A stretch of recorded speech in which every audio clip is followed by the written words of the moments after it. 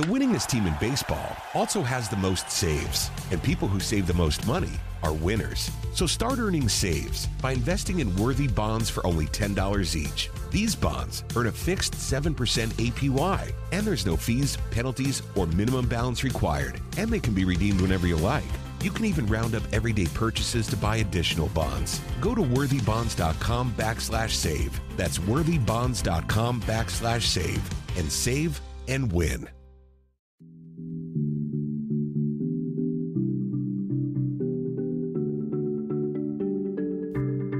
This is Let's Talk About It with Janelle King.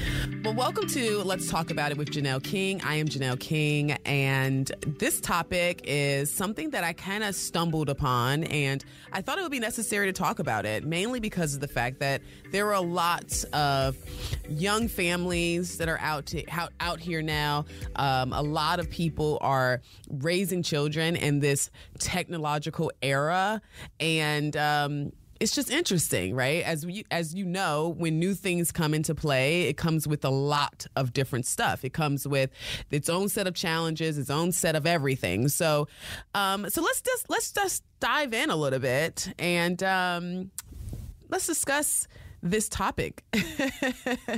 I know you're wondering, like, what is she talking about? But, you know, as adults, we are faced with so many topics today, topics that we never thought in a million years that we would be discussing or that would ever be an issue.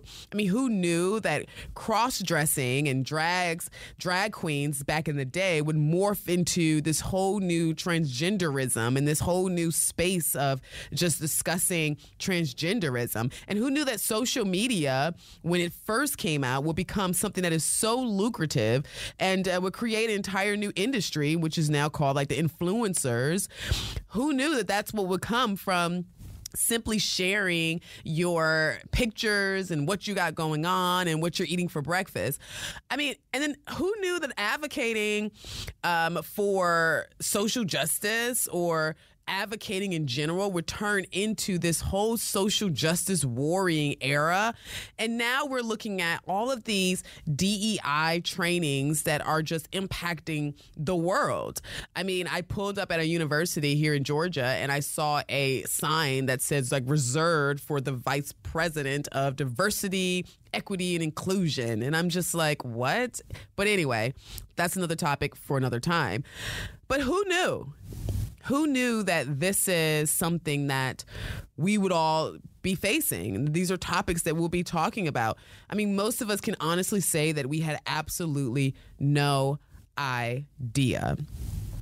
But there's a common denominator in all of this. And that's what kind of led me down this little bit of a rabbit hole that I'm going to take you all on with me. It led me to the common denominator out of all the topics that I just listed and all these other topics that are coming out. And it's our children. I feel like it's our children that are taking the brunt of the negative effects of a lot of these different topics and a lot of these different issues. And as adults, you know, we completely understand that these things are wild and crazy. And, you know, it's a little bit outlandish and sometimes a lot of it outlandish because we have this remember when factor. We remember when times were different. We remember when times just seemed to be a little bit more normal. But for our young people, this is their reality. This is their life. They don't have a remember when for some of our young people who are growing up right now. And innovation had led us into this world of technology where technology is king. I mean, it is king right now.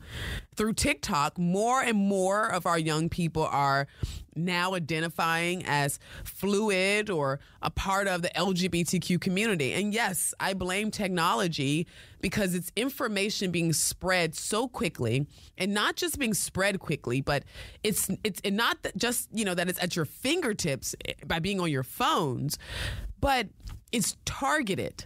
So if your young person is even confused about anything and they go to social media or Google, and everything is so interconnected now that if they type in Google, "I'm confused about my sexuality," then they're almost always going to be sent this targeted information. And we're seeing that when it comes to the whole LGBTQ movement. A couple of stats, because I love to have some statistics whenever I talk about these things, so people know that I'm not just spewing my opinion. I'm sharing information based on things that I've discovered. So I don't know if you know this, but approximately 15.9% of Generation Z adults, these are adults that are around about the age of 18 to 23 now, identify as LGBTQ. But in more shocking news, a 2018 report was done by the Williams Institute at UCLA that found that 27% of California youth aged 12 to 17 identify as gender non-conforming, which includes those who identify as gender fluid or non-binary. And another survey, and if you thought that was bad enough, there's another survey that was conducted by the Trevor Project in 2021. This is the most recent survey that found that 42% of LGBTQ youth ages 13 to 24 identify as non-binary. That's almost half of the LGBTQ community, ages 13 to 24. That's almost half of that group identifies as non-binary. They feel that they have no gender. They'll wake up and feeling however they want. Well, we're not talking about the LGBTQ community, but I want to make sure we understand the impact of what is happening through technology, particularly through social media. And due to social media likes, being an influencer now has replaced the need for ad space on several different marketing budgets. I mean, there are a lot of companies that are just saying, to heck with, commercials on TV or any other type of platform. We're now going to just pay an 18-year-old to go out and wear my dress in a cute way and post cute pictures, and that's now going to get it. And I mean, look, kudos to the businesses, because I'm pretty sure it's a lot cheaper, or at least I would think it is, although there are a lot of influencers who are being paid millions and millions and millions of dollars. So, give or take a few, it depends on where you want to spend it, but it has changed things. And due to information spreading faster than the speed of light, you have DEI trainings, as I stated before, that's taking place all over the country and all over the world.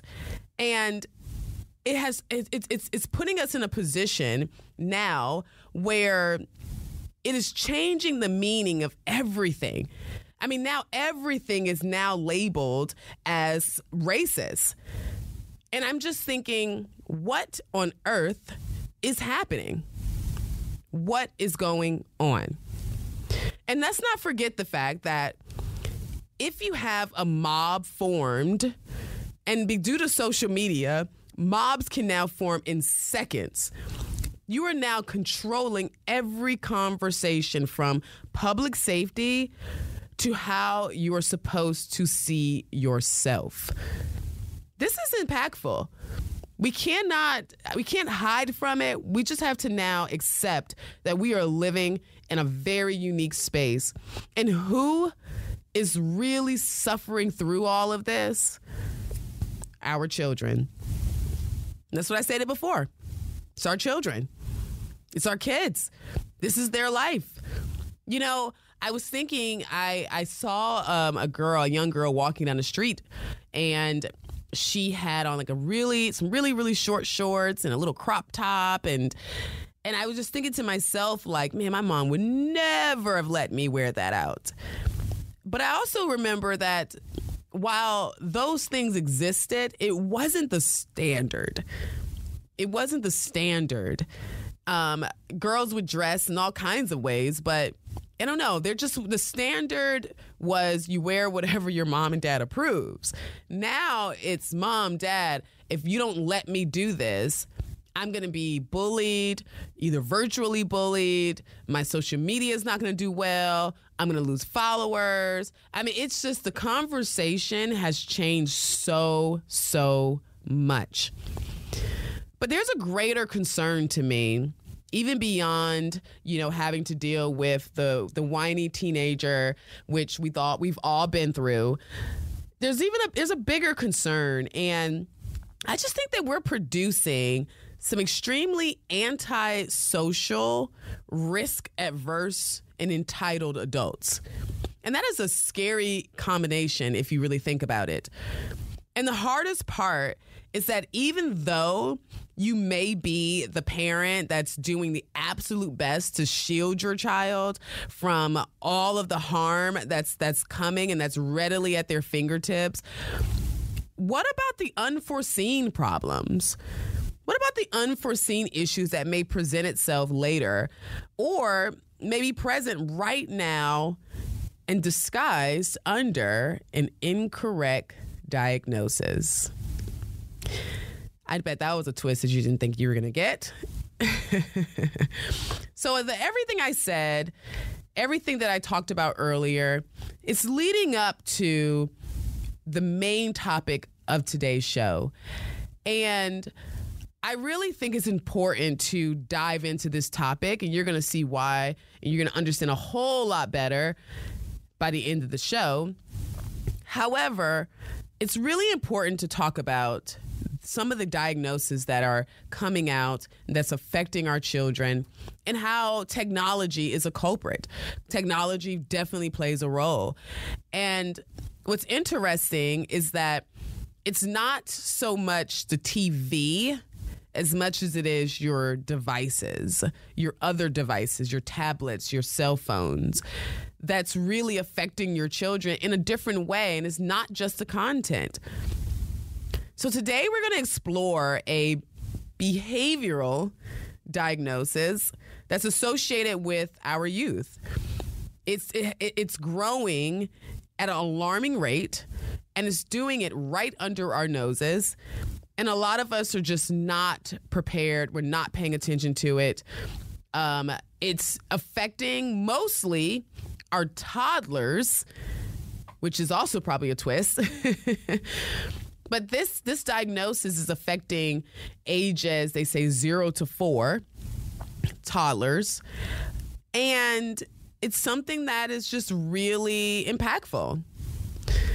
So I want you to join me on this journey as we talk about a very important topic called virtual autism. There was a time where there was a mother who noticed that her child, who can speak, who can communicate, started speaking only by utilizing one word. So in other words, the child would come in the room and say, hungry, to mean, Mom, I would like something to eat. Or TV, which means, put on something for me to watch. Outside, etc. So the child was just speaking and using one word to communicate what they really desired. And they didn't exhibit any type of social skills or any type of social interaction. Like a good mother, this mom went and she took her child to a speech therapist and was, afraid that something might be wrong or there might be something that's really concerning going on. And then the therapist ended up diagnosing the child with autism, which would make sense given the behavioral signs and symptoms that this child was espousing. And so the mother felt like, oh my God, something is really, really wrong because I had no idea. My child is now, I think the child is like around 3. And this is the first time I'm seeing this. I thought the child was going through normal development up until maybe a year ago or so. And it was concerning.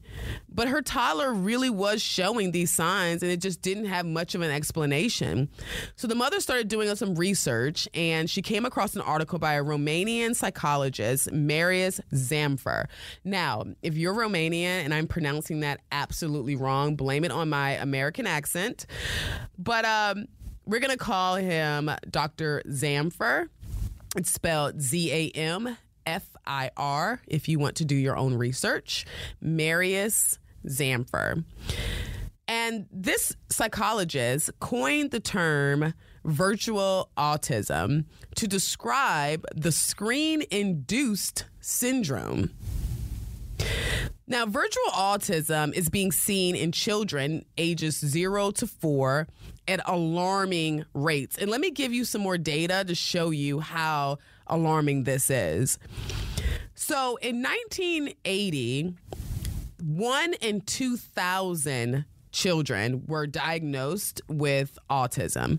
Given the fact that, autism was kind of it was something that was being early, discovered, and it wasn't that big of a topic back then. I'll give or take some of these numbers. So let's move up to 1990.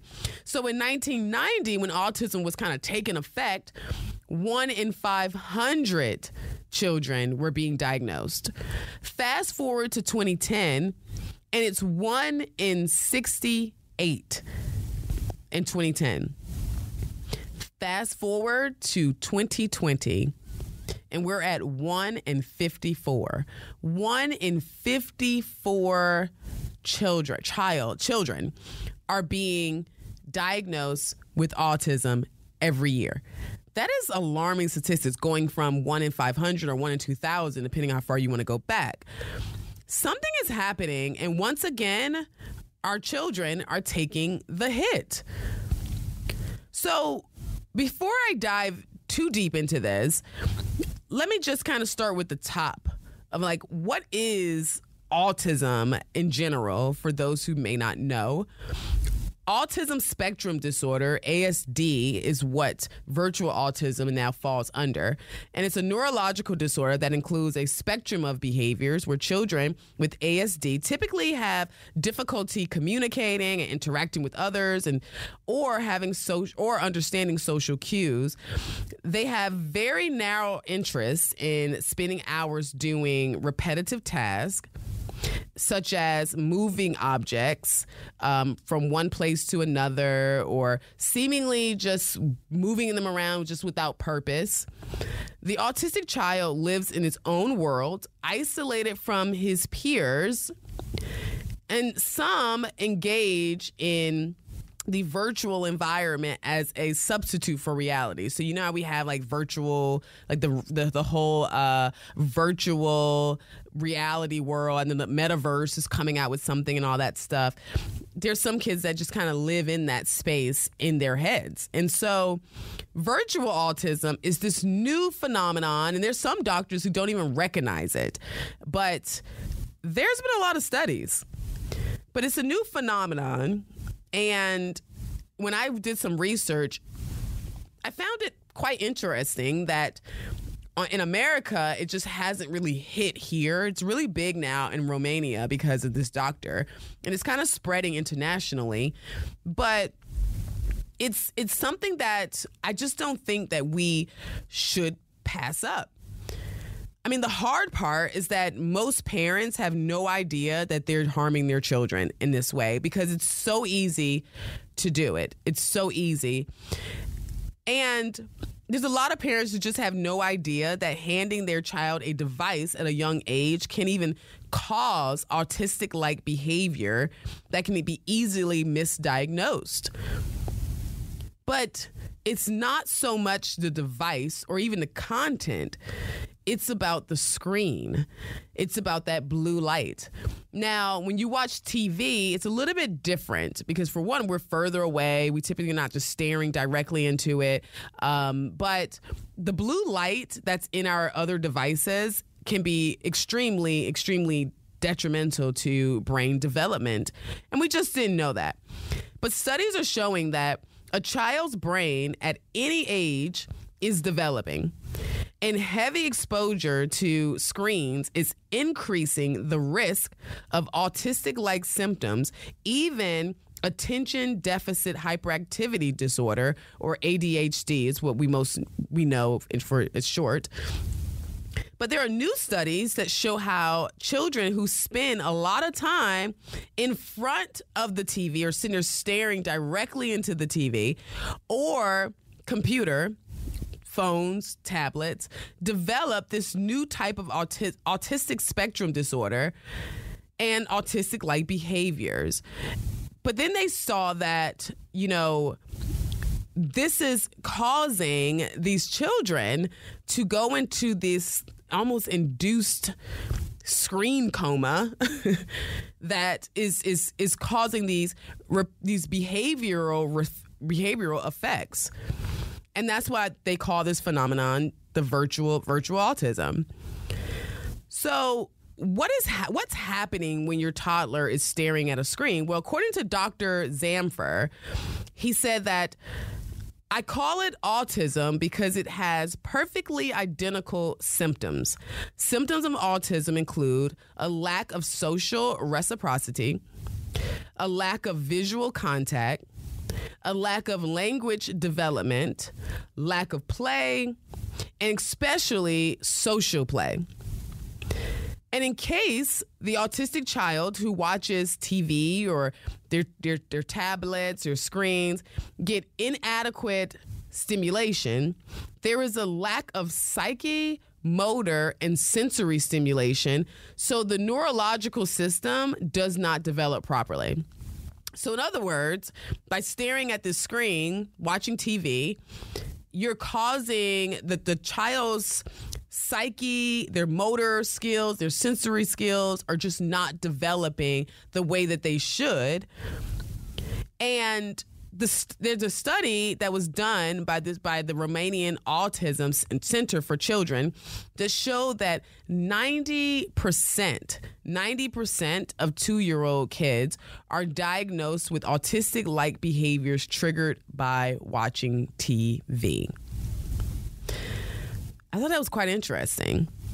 So they were able to do this study and show that there's a large, 90% of the 2-year-olds that participated in the study did show autistic-like behaviors that they believe was triggered by the screen. And they're saying TV, but in America, and I'm not saying this is not the case in Romania, but in America, I'm seeing more and more toddlers holding tablets. And this is not an indictment on the parents. We'll get into that because I don't want this to be a bashing parents for, giving their children something to keep them busy. But you just want to make sure you understand the effects of long-term screen use on your children.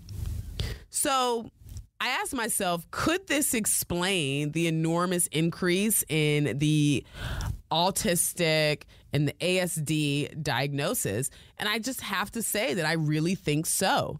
I think that we've gone from 1 in 500 kids to 1 in 54 because of the fact that we now have so many children that are staring at screens. I think it's silly that we're even allowing kids to have phones while they are in school. I'm thinking that the phone needs to either be put away, and I'm sure a lot of teachers do that and require that, but I am here for taking phones. Everybody throw your phone into the basket when you come into the room. And then once you throw your phone in there, you can go sit down, you can go participate in class and do everything you need to do. But then you get your phone when it's time to leave. I'm all for that, but I don't know, call me old school, whatever.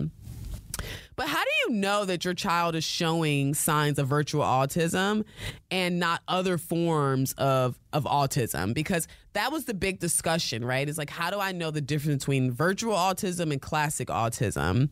And the best way to do it, according to from my research, the best way to determine whether or not your child is dealing with virtual autism or classic autism is to just take the device away.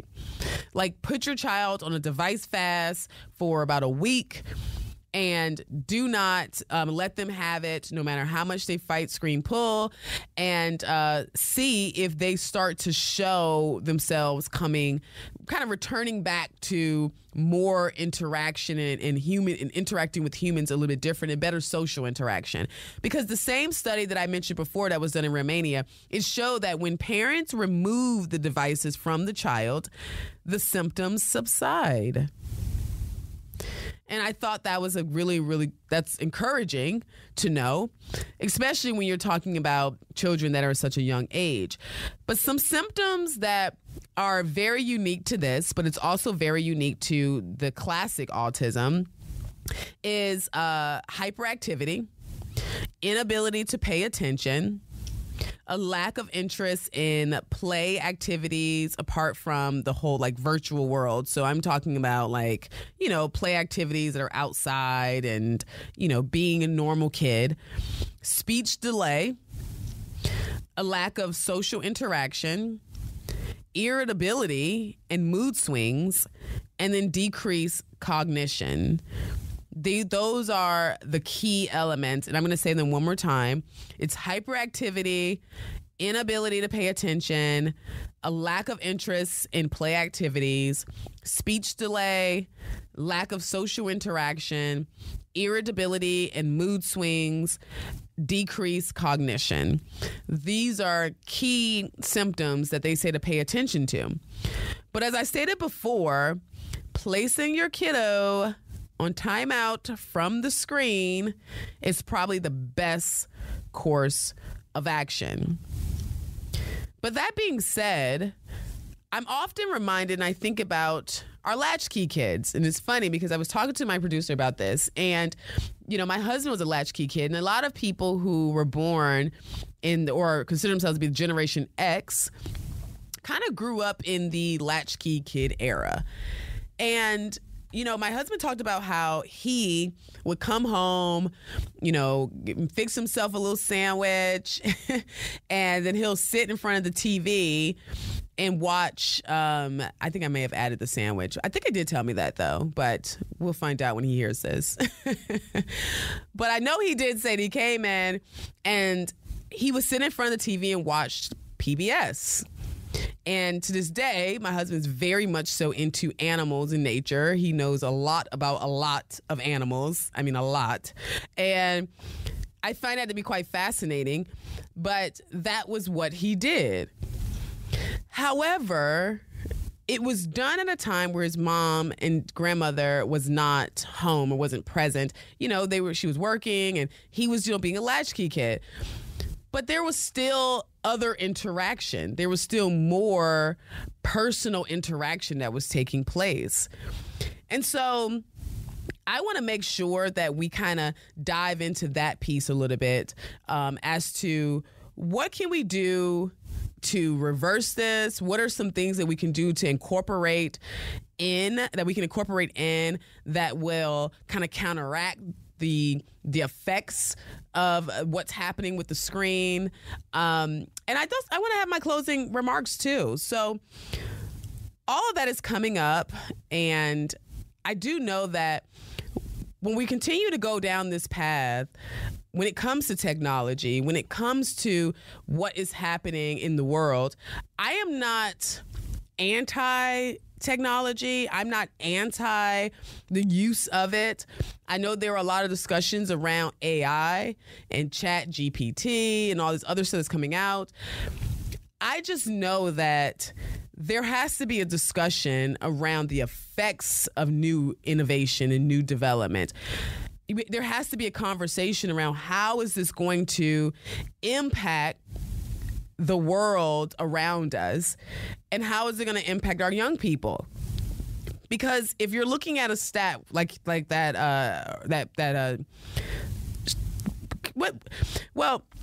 let's start here. If you're looking at the data points that came out in the Romanian study that showed that 90% of the children that they were targeting, little small toddlers, that 90% of them were showing signs of virtual autism. That means that we're producing adults that will also have negative social impacts, negative social effects. And I really think it's important that we highlight that, because I believe that years from now, these kids are going to be deeply affected in so many ways.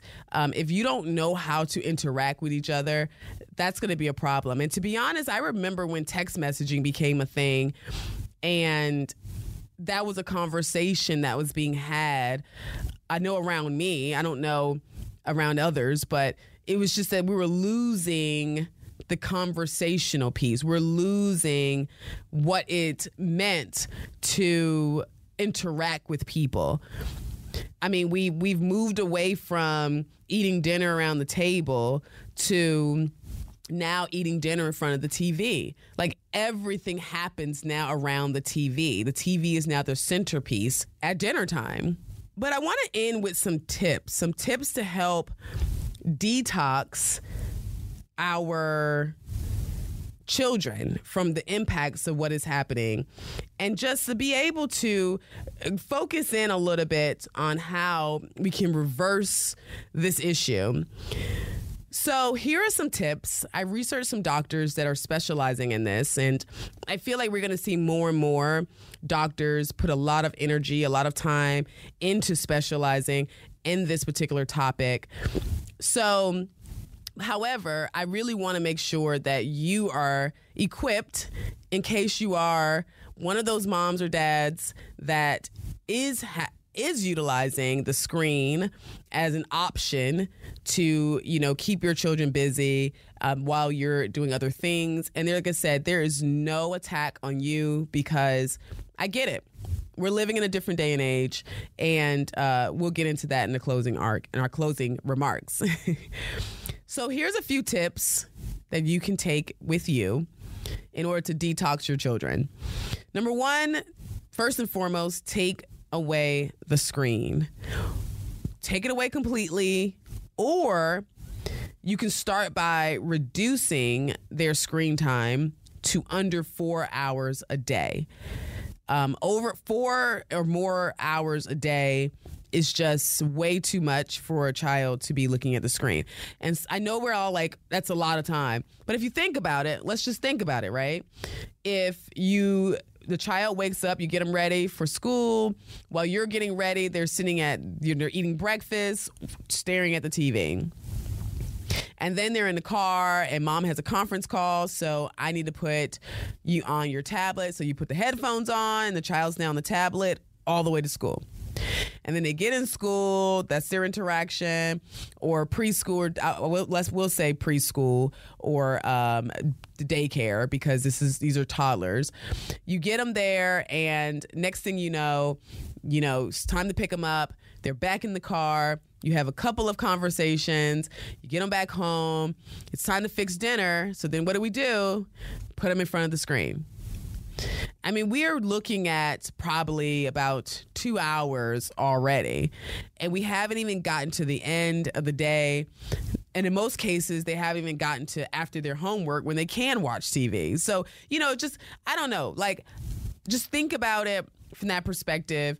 Try to, number one, first and foremost, limit their screen time to under 4 hours. Next, make eye contact on their level if possible. So just, getting down on your kids' level and having conversations with them on their level through eye contact. Read to them. And this doctor suggests that you start reading to them as early as 6 months, if possible. And that seems early, but that's what the doctor says. And not all doctors, we don't listen to all doctors, but I think that's a good point. Also, talk to them about everything. This doctor suggests that we talk to our children at every moment, at every time. While they're eating, what are you eating? How does it taste? Do you enjoy it? Are you having fun? While getting dressed, do you like this dress? Is this a good color? What is this color? While grooming, walk them through during bath time, like we're washing your arm now, and now it's your foot. And being very interactive during every aspect of their growth. Another suggestion is to eat together, but not in front of TV. So remove the TV and just sit at the table and eat together. Another suggestion is, and probably most importantly, give the child a chance to respond. If you're having conversations, don't respond for the child. Like, don't put words in their mouth. Just kind of allow them to interact with you. Ask questions that will have them, in turn, respond back to you. So in closing, I would just have to say, I really don't think that there's anything sinister going on. I don't. I think that with new innovation comes new challenges and new discoveries and new things. And I think it's a good thing that there are studies that are showing that you can reverse these effects. I think that's even more important. And then to moms, dads, grandmas, caregivers, everyone, do not beat yourself up, because times have changed. Times have changed, and there are a lot of parents who are working and who have been working, and there are a lot of parents who are who are in households where both parents work. So that would mean that there's times when you do need that extra break, and I think that that's important. That's understandable. So don't beat yourself up at all. Quiet time is very slim these days. So putting that device in their hand might give you a little bit of a break. But you do have to remove the device at some point. And while you're going through this process, I'm not saying to do a complete withdrawal, because that may or may not be the case, but most certainly make sure that you are tracking how much time you're putting the screen in front of your child. Just balance it out. Make sure that your babies are getting every type of human interaction they can get in real life, not in the metaverse, as much as possible. Just ensuring that they are having that human interaction is extremely, extremely important. And let's support these studies. I was disappointed when I saw that there wasn't more talk about this happening in America, particularly where we are being extremely inundated. I don't know if you know this, but the TikTok that's in China is not the TikTok that we have here. The TikTok in China is definitely more educational. It's more focused on teaching them about the government. It's more focused on teaching kids how to be prepared and more successful in life.